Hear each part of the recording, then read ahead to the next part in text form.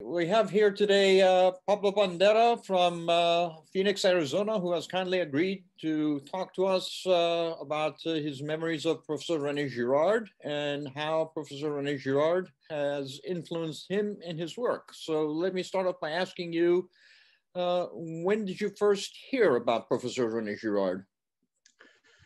Well, I first heard of him very early on before I knew who he was, because he was a personal friend and a colleague of my father's. I have some vague memories of René Girard coming over to our house for dinner and stuff with his wife Martha. When I was a young boy. So I didn't know who he was at the time. Of course, I had no idea. I just knew he was some friend of my father's. I have, those are the earliest memories I have of René Girard. not much use, but they go back that far. When did you encounter his theory and his thoughts?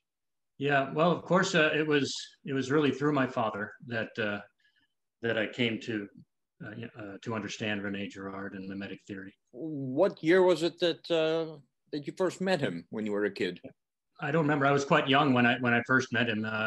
The first time I actually had a conversation with him about mimetic theory, a conversation that I could actually understand, was not until probably not until after graduate school. Once I started working, probably in my mid-20s or so, late 20s. I think the first time I really started understanding, well, I wouldn't go that far. The first time I started really thinking about mimetic theory was when I was reading my father's manuscript for his book, The Sacred Game.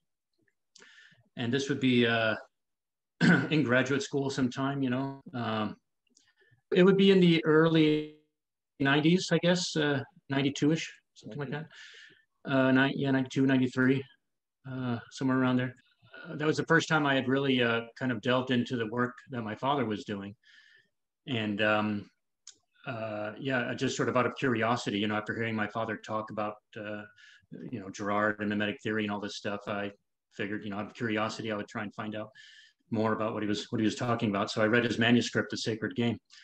I didn't really understand everything he was talking about, but, I fully expected it to be some rather dry bit of literary criticism and literary theory, but I thought, well, out of respect for my dad, I'll go ahead and read it just to see what he's talking about all the time. And I was kind of surprised to find that this, what he was writing about was so much more. He was talking about history and culture and religion and psychology and anthropology. And, that was surprising to me. So that was kind of my first little awakening. I don't really know what this mimetic theory stuff is, but apparently it's pretty important and pretty broad and far-reaching. So that kind of piqued my interest at first. But I would say that was kind of the start, the slow ball rolling, in my mind. You were doing your graduate studies in what exactly? I got my undergraduate in theoretical physics, and then my graduate studies were in aerospace engineering. Wow. Which has nothing to do with mimetic theory. Right. Although that's not true anymore. Based on my latest book, I've managed to connect the two. But otherwise, not a whole lot of relevance at the time. Okay. So where did you do your graduate school? Georgia Tech University. Tech. And your undergrad? I was at the University of North Carolina, Chapel Hill. Okay. How did you start understanding mimetic theory? Did you read any of René Girard's work itself? Yes, I started to. There is actually a kind of a turning point for me, anyway, which is really when I really kind of got on the path to studying mimetic theory seriously and understanding it. And it's a bit of a corny story, I'm afraid, but I promise it's true. I told this story once to somebody, and I don't think I've shared it with too many, but there was, back in when I was right after graduate school, so again, still in my early 20s or so, this is when I was working in Buffalo, New York, just out of graduate school. I was involved with a girl at the time, and there's a whole lot of drama, as there tends to be in young relationships. You know, like most young 20-something-year-olds, I was, you know, torturing myself with all the, you know, the pains of the heart, and, you know, bemoaning my problems to the stars, and writing bad poetry, and doing all the things that, you know, 20-some-year-olds do when they're in the throes of some romantic crisis. And I happened to be reading Don Quixote at the time, and I was reading. I came across the chapter in Don Quixote where Don Quixote explains to Sancho that he needs to go into the woods and go crazy for a few days and just go nuts as a kind of penance for his love for Dulcinea, you know, because this is what all great knights do. And especially his, you know, his model Amadis de Gaul. And so this is what he was going to do. You know, he's telling Sancho, hey, you know, just here, hold my stuff. I'm going to go into the woods and go crazy. I'll meet you back here in a few days. You know? Which, you know, the irony, of course, is that he is crazy, right? I mean, you can't get any more crazy than a crazy person saying he's going to go and act crazy for a few days, as if you weren't already crazy. So I was reading this, and it dawned on me that this is me. This is what I'm doing. I'm reading about myself here. This is absurd. What am I thinking? And it just sort of, you know, it just sort of came on me all of a sudden. And I called my father up and said, you know, Dad, you need to, I think you need to explain this mimetic theory stuff to me in a little more depth, because I think I might be starting to get it. You know, I think I might be catching it. You know, kind of like COVID. You know, I think I might be testing positive for mimetic desire. I'm not sure. That was really the start. That was the turning point for me. For that, you know, that just kind of made me go from just this sort of, you know, a casual, yeah, I've read a couple of my dad's things and I kind of know what it is too. No, I actually really want to understand this, you know, right. And that has stayed with me long, because that is, for me, probably the greatest power of mimetic theory. You know, the kind of the intellectual power of mimetic theory is its intuitive, the fact that you can really, you know, it's not an intellectual philosophy or idea. It's understood on an intuitive level. And what hit me first, a kind of intuitive understanding that then led to a greater and greater intellectual understanding. And so from that point on, you know, I was reading to get my some, and that's when it started. Which book of René did you read? Well, I think I started with Things Hidden, if I remember correctly. And wrote, can't remember which one of those came first. I think I started with Things Hidden, and then probably The Scapegoat. I See Satan Fall Lightning was a big one. Bailey's book, Violence, and was also an eye-opener for me. So that was really helpful. And then reading some of my dad's stuff as well. And mostly conversations with my father. You know, I was just very lucky to have kind of my own personal tutor in mimetic theory. Sure. You know, he kept my thinking along the right lines, you know. Did you ever have a conversation with René Girard directly himself? Oh yeah, sure. And especially, you know, after I'd gotten involved in this and started going to the cover conferences and stuff, yeah, I had several conversations with René Girard. Probably, well, I was invited. You know, Bob Hamilton Kelly organized a number of years ago this sort of a think tank at Stanford, you know, kind of the young Girardians, you know, kind of the younger intellectuals involved in mimetic theory. And he invited me to join that group. That's where I met a number of people that are, you know, very actively involved in cover now, in mimetic theory now. And René Girard participated in that. So that was a good opportunity for all of us to talk with René Girard, and, you know, for over the course of several days. But probably my fondest memory would be when my father and I went to visit him at Stanford, at his house in Stanford, and just stayed with him for a couple of days. That was really nice, because that was really just me and my father and René Girard and Martha Girard, just sitting at his house, you know, with a bottle of wine and books, and just talking about stuff, and that was really nice. Wonderful. Yeah. So tell me about your book. How in the world did the mimetic theory apply to physics?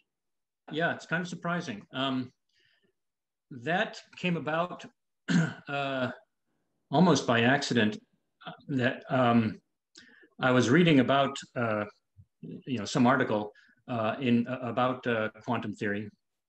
One of the many articles written about quantum theory and kind of its relationship to philosophy and theology. And I came across kind of a description of what's called the measurement problem in quantum theory. It's kind of one of the central metaphysical problems and philosophical problems in quantum theory. And just the description of that alone, the way it was worded, struck me as sounding very much like a description of mimetic desire, of the problem of mimetic desire that Girard kind of tackled, namely this kind of understanding desire is a kind of one-on-one relationship, this sort of linear relationship between an object of desire and the person desiring it, and the way Girard basically restructured that into a triangular relationship. The description that I was reading of the measurement problem in physics just sounded to me very much like that same description, that same misunderstanding of desire. They seemed to be misunderstanding observation, the process of observation. The way it was being described sounded very much like the usual way desire is described. And so it just occurred to me like, oh, that's interesting. I wonder if we could kind of take that parallel further, and just as kind of a fun intellectual exercise, I just sort of started building the analogy and started seeing how far the analogy could go, and it just kept on going. And after a while, it finally occurred to me that I think I'm actually onto something. I think there's really an actual connection here. It's not just an analogy. It's not just a parallel with words. I think there might be a deep connection here. So yeah, that's kind of what started that whole process. And in fact, I think I found that there is a very deep connection between the way mimetic theory approaches the problem of desire and the way we can approach the problem of observation, of observing the world around us, including the physical world around us. So the kind of metaphysical problems that are popping up in quantum theory, which are causing the scientific community so much heartache, I think can be understood in a kind of more holistic sense with the help of mimetic theory. And not just mimetic theory. Thomas Aquinas helps a lot too, and a number of other philosophers that I mentioned in the book kind of shed some light on it. But it's really all kind of the glue that holds it all together is really mimetic theory. Can you expand on what's going on? I don't know much about quantum theory, so. Yeah, I mean, I could talk about this stuff for hours. So the challenge is being brief. But I guess the key insight is that in science, really in classical science as well as modern science, and quantum theory is kind of the big, quantum theory and relativity theory are the big examples of modern science. There is this underlying assumption, which is really completely taken for granted, that observation, when one makes an observation or a measurement, it's basically a one-on-one relationship, this kind of linear relationship, in the same sense that desire is often understood in a linear relationship.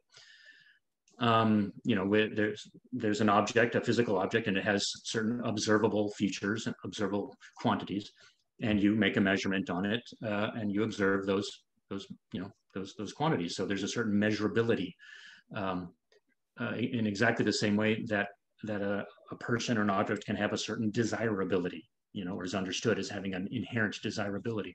We understand things as having an inherent observability. Well, when you kind of cling to that understanding of observation, of how observation works, it makes it very difficult to explain some of the things that we are observing in quantum mechanics. The kind of strange behavior that it's not just theoretical, but that we're actually measuring in the laboratory. It's very difficult to explain it in purely physical terms with that kind of understanding, with that with that sort of linear relationship in mind. And really, one of the main theses of my book is that it's because we're clinging to that sort of linear model of observation that we're having so much trouble. It's kind of locking us into a way of understanding the world and our relationship to the world, which is not allowing us to really come up with a convincing explanation, a convincing physical model or metaphysical model of what we're measuring in the laboratory. And so I simply asked the rather obvious question, well, René Girard basically solved this problem in the context of desire. You know, desire was understood in this linear way, and Girard came along and said, no, actually, what if it's not linear? What if it's actually triangular? That opens up a whole new dimension, and suddenly it's has this huge explanatory power. So I just thought to myself, okay, well, what if we do the same thing with observation? What if observation is in fact not simply linear like this, but is a triangular relationship? Does that help? What does that do? And what I found is that yeah, not only helps, but it explains a lot, and it allows us to explain the kind of strange behavior that we're seeing in ways that are consistent really with scholastic philosophy, which is why I bring in Aquinas, with theology, and it's all made possible with with mimetic theory. There's a key, though, that you have to understand the observer in quantum mechanics as a human observer, and this is a point of debate within the scientific community. The scientific community does not like to accord any kind of special status to a human being. You know, a measurement device is a measurement device. Whether you're human or whether you're a clock or whether you're a ruler, shouldn't matter. You should be objective. And so, objective science does not like to sort of start taking into account things like the subjective nature of human beings and, what a person thinks or feels, or anything. None of that is scientific. That's psychology, or that's philosophy, but, science is objective. And there's a certain truth to that. And yet, I'm not the first person, I'm not the first physicist to note that these strange problems in quantum theory really come up because they really come up when you consider the observer as a human being. That was kind of the beginning of the measurement problem. And some physicists, some of the great physicists, have talked about the importance of consciousness. They kind of located the problem in consciousness.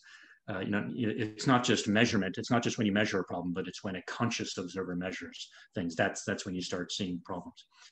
Well, that's problematic as well, and people have argued against that. But I think you can try and kind of put the problem in consciousness. You can try and put it in observation in a kind of more materialistic sense. But I think as long as you can accept the fact that there's something unique about a human observer, that there's a certain objectivity amongst all observations, but an objective human observation, which is still an objective observation, but when a human being makes an objective observation, that's different.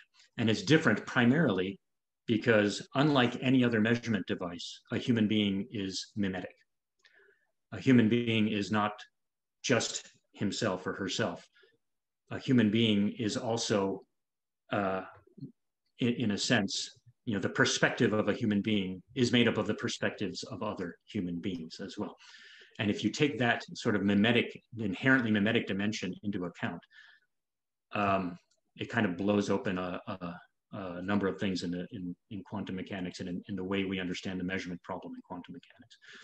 So that's really that's the impetus behind the whole thing. That leads to a lot of interesting discussion analysis. But what I've been pleasantly surprised at is that it leads to very consistent. It doesn't lead to some interesting discussion and then you hit a wall where it just doesn't make any sense anymore. It just keeps on making sense. It's all very consistent.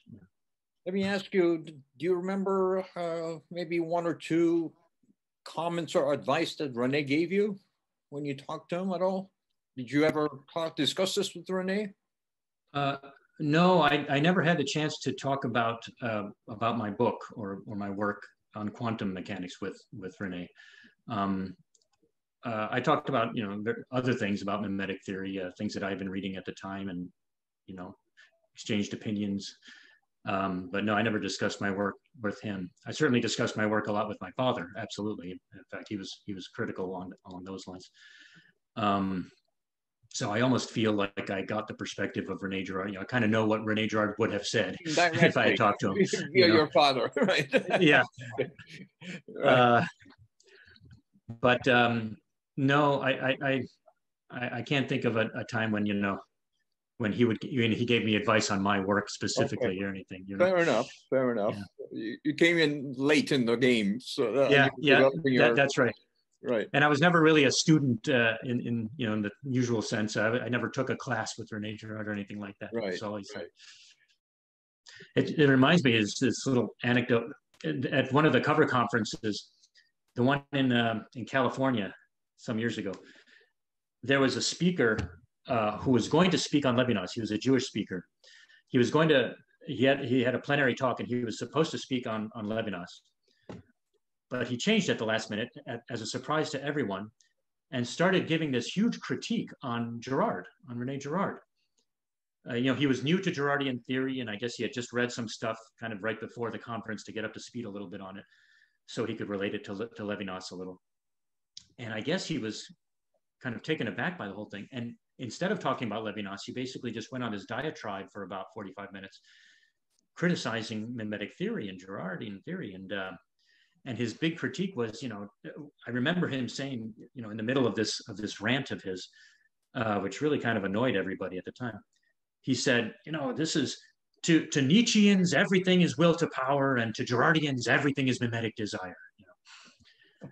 And I remember hearing, you know, he said this, and I remember thinking, gosh, you know, logically that's a valid point. You know, it's a valid concern.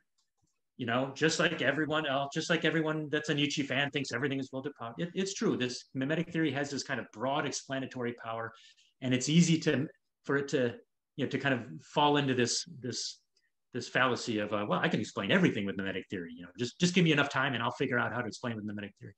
You know, that makes it sound bad.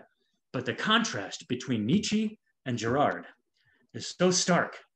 You know, for him to make precisely that comparison, comparing Girard to Nietzsche, I thought, my gosh, you just couldn't have a starker contrast than that. You know, for you to make your point that Girard is just like Nietzsche, Girardians are just like Nietzscheans. Right. Okay, maybe Girardians are like Nietzscheans, but Girard is nothing like Nietzsche. Right. Girard is the opposite of Nietzsche. Right. You know, just what a difference. And I remember when he said that, I was kind of like, all right, I'm just going to write this guy off, because that contrast alone tells me how off base he is. You know, there is no comparison between Girard and Nietzsche. Yeah. No. I don't. Yeah, that's the kind of that's part of the power of mimetic theory. That kind of intuitive power I was talking about before. You know, he's just such a good person, and everything just comes from a place of honesty, of intellectual honesty. You know, that you don't find in too many other places.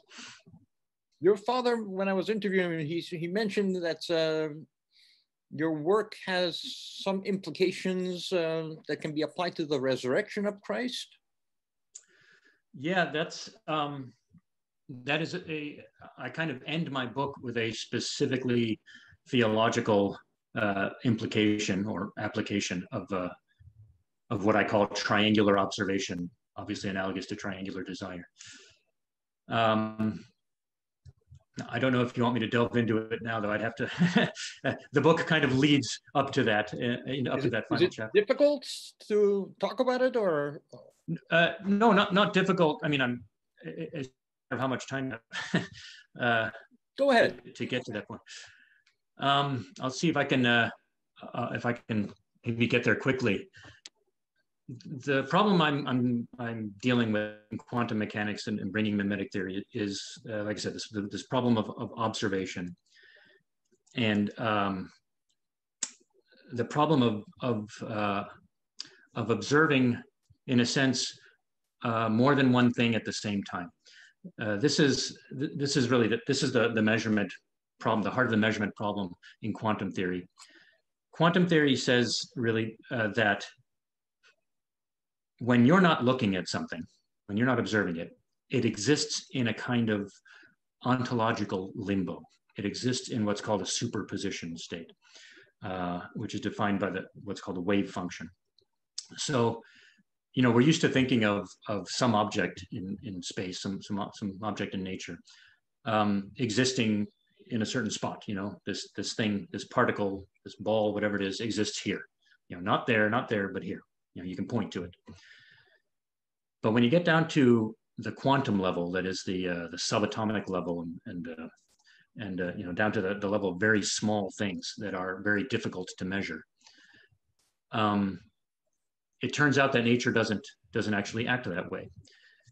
Nature has this inherent uncertainty, which has been quantified by Werner Heisenberg. So now it's called the Heisenberg uncertainty principle, which is at the heart of quantum theory. And it says that at the heart of nature is this inherent uncertainty, this kind of unknowability in nature, a point that you simply can't get beyond. You can know where something is up to a point, but beyond that, you don't know where it is. And in fact, there's a trade-off between position and momentum, another trade-off between energy and time. There are a few different relationships where the more you know about one, the less you know about the other, but you can't know about everything. This leads to a physical model of the universe in which everything exists in this kind of ontological limbo. Like I said, everything exists in sort of multiple states at the same time, multiple physical states at the same time.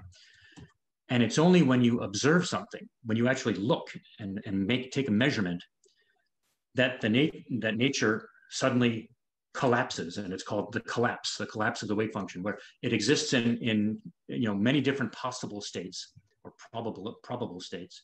And as soon as you make a measurement, nature collapses down to a single state, which must be true because we don't observe anything in multiple states. We can't. It's impossible. You can't see something there and there at the same time. You can only see something there. So when you measure it and you measure it there, that means that nature physically collapsed onto there, which sounds absurd and ridiculous. And in fact, this was brought up by Schrodinger in the first place as a kind of thought experiment, precisely to demonstrate how ridiculous this notion of probabilistic quantum mechanics is. This understanding of the universe in this way. Schrodinger was the first one to say, oh, this is just stupid. I mean, if that's the way the world works, then look how crazy this is. The world must suddenly collapse. I mean, how stupid is that? Well, that is how, in fact, we understand the world nowadays. That is a fundamental part of quantum mechanics, is the collapse of the wave function. And we don't have a very good physical explanation for this, or metaphysical explanation for this. And the scientific community has tried and has come up with a number of very clever theories and ways to try and explain it, but they're not very convincing. They're mathematically consistent, which is really the only reason why scientists take it seriously at all. But philosophically and metaphysically, I mean, it's weird. It's just weird. And there have been a number of interpretations of quantum mechanics to try and get around this idea, this problem. And each one tends to be even weirder than the last. But as long as they're mathematically consistent, they're taken seriously to some degree, but nobody feels comfortable with it. So anyway, what we end up with is this apparently this world in which something can exist as itself, but in more than one way, in more than one state at the same time. It exists as itself. In fact, its selfness is defined by its being here and here and here, or being in multiple states at the same time. That is the state of that object in nature. And it's only when you measure it that you have this sort of magical effect on it, and it collapses onto one thing. And what it collapses to by is completely arbitrary. I mean, it's not like you push it in one direction or another. It's simply the fact that you measure it, depending on the probabilities. If it has a 50% chance of being this and a 50% chance of being that, when you measure it, it could be this or that. And if you measure it again, it could be the other thing. It's purely probabilistic. It's purely chance. But this object exists in these kind of multiple states at the same time. So what I did, I in my book, I kind of explain how this can be understood by using mimetic theory and Thomistic theory kind of together. But in the end, I try to apply this idea to the post-resurrection observances of Christ. There's a few examples in the scriptures that talk about Christ after he was crucified, being observed by his disciples and his disciples not recognizing him. Right? So the first one was in the tomb. Mary sees him in the tomb and doesn't recognize him. Later, it's on the road to Emmaus, where the disciples see him, but they don't recognize him. And in fact, they walk along and spend time talking with him, and they still don't recognize him. And there's another example too, where he's on the Sea of Tiberias, I guess, and they don't recognize him there either. So there's these few examples in Scripture that talk about this weird phenomenon, and it's not explained at all in any way. It's just kind of mentioned almost in passing. The disciples didn't recognize him. I mean, why on earth not? Why wouldn't they recognize him? And I've heard some weird explanations for this. I heard one homily where the priest was saying, well, they were walking towards the west and the sun was setting, so the sun was in their eyes, so they didn't recognize Jesus at first. I'm not sure that's what the gospel was trying to get at. So I kind of analyzed that situation in terms of the relationship that Jesus has with the physical world around him. Jesus has with nature, and kind of a big at the heart. One of the central conclusions of my book is that our relationship to each other, mimetically, our mimetic relationship to each other, and our mimetic relationship to God, affects our physical relationship with nature, with the world around us. That those two things, quantum theory already basically says that our relationship to nature is a function of ourselves, of our observation, of our measurement. That we have an influence on nature, in a sense, just by virtue of being a measurement device. So when we measure nature, we interact with nature, but not just in the usual way. We change it. We make nature become this or that. Until we get involved, nature is both this and that. And it takes, I think, a human being, it takes an observer, and I would say a human observer, to make this and that turn into either this or that, to make nature become one thing or another. So quantum theory already suggests that we basically participate in a kind of process of creation. Scientists would say a process of measurement or observation. But really, in a metaphysical sense, it's a process of creation. And the point in my book is that that relationship with nature is really a function of our mimetic relationships with each other. That those two things are in fact, that uncertainty in nature is not really an uncertainty in nature. It's really a reflection of our own uncertainty, our own mimetic uncertainty. That uncertainty that Heisenberg was talking about, my claim is that it's not really an inherent uncertainty in nature. It's an uncertainty which is really the natural contingency of our mimetic relationships. So it's a reflection of our mimetic relationships. Now, it comes about because of our mimetic relationships with each other, with the mob around us. That's where the uncertainty comes from. And the more mimetic, the more rivalistic those relationships, the more confusing things get, the more my observation gets lost in everyone else's observations, and that uncertainty grows. And by uncertainty, I mean quite mathematically, quantum mechanical uncertainty. And so our relationship to nature grows, and our observation of nature changes. If instead of, so that's our mimetic relationships with each other.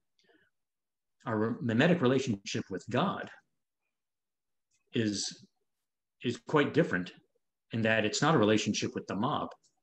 That is really purely a relationship of love between us and God.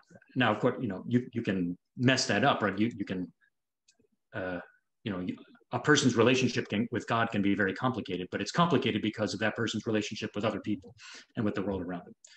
As far as God is concerned, there's an identity. There's a single truth, right?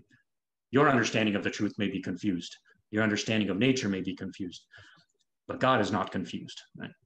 And so if your model, if your one and only model is God, then there's really no room for uncertainty. Our models are each other. We have lots of models all over the place. So there's lots of uncertainty, and that affects our measurements on nature and our relationship with nature. But if our model were nothing but God, and we only had that one model, there would be no uncertainty at all. All that uncertainty would disappear, and our relationship with nature would change accordingly. Well, that was the case with Jesus. Right? Jesus' one model was the Father, God. That was a kind of perfectly mimetic relationship, absolutely devoid of rivalry, but 100% mimetic to the point of being consubstantial, right? One in being with the Father. So it doesn't get any more mimetic than that, right? So that means, I suggest, that Jesus' relationship with nature was also very different than our relationship with nature. And so the first people to observe Christ in this new relationship with the Father post-resurrection would have observed something different. You know, their basically their observation of reality would have been shifted. You know, they're still observing Jesus, but it's now a Jesus that they don't quite recognize. And eventually, of course, they do recognize as Jesus kind of talks to them and opens their eyes. You know, they kind of get it, but they need help in recognizing something like that, right? And this is true of all of us to some degree. We all have a relationship with God as well as with each other, so we're not completely devoid of the truth. Right? So it doesn't seem like a big stretch to me to say that, well, he's difficult to recognize, but not completely difficult to recognize. No, I think that's perfectly natural. You know, we all can recognize God to some degree, you know, but only Jesus recognizes God fully. And so if we recognize Jesus fully, that takes some effort. That's not something we're used to seeing, right? That's something that Jesus kind of has to point out to us and guide us along, which I think is exactly what happened. So that's kind of my final application of this mimetic observation, you know, which relates our mimetic relationships to our relationship with nature. That's amazing. How long have you been working on it? Oh, years and years. I think I presented the first idea of this at the cover conference in London, which is, I don't know, 15 years ago or something. It was a while ago. It's gone through a number of transformations. In fact, I thought I had the book pretty much done, and then I ended up rewriting most of it because I kind of realized that I was going down the wrong path a little bit. And that was really my own fault. I had a number of people review kind of the first versions of my book, and the responses I was getting back were surprising to me, that they simply weren't seeing the implications of my work, which annoyed me at first, you know. But then I came to realize it's fault. I was very deliberately trying to be scientific and trying to sort of filter out the theological implications and the philosophy, because I knew that was going to be distasteful to the scientific community. And so I was trying to make it really a scientific theory. And then, you know, when people kind of read it and, you know, kind of said, I don't really see where you're going with this. I don't see why this is such a big deal. I wanted to say, how can you not see the implications of this? You know? And then I realized it's the theological implications and the mimetic implications. Yeah, okay, I can see why you wouldn't get that, because I've been deliberately avoiding that. Okay, maybe. So I kind of changed tacks and I became a little bit more explicit in what I was really trying to say, which made it a better book, I think. You know, I was toying with the idea of adding another chapter on prayer. Because I think there are some significant implications on the nature of prayer, and quantum mechanics, quantum physics. Yes, this relationship, the same way that you know, if there's a connection between how we relate to each other and how we relate to God, and the physical world around us. If you think of prayer as something that, you know, prayer is by definition a communication with God, and it's supposed to affect the world around us. There's a direct connection there.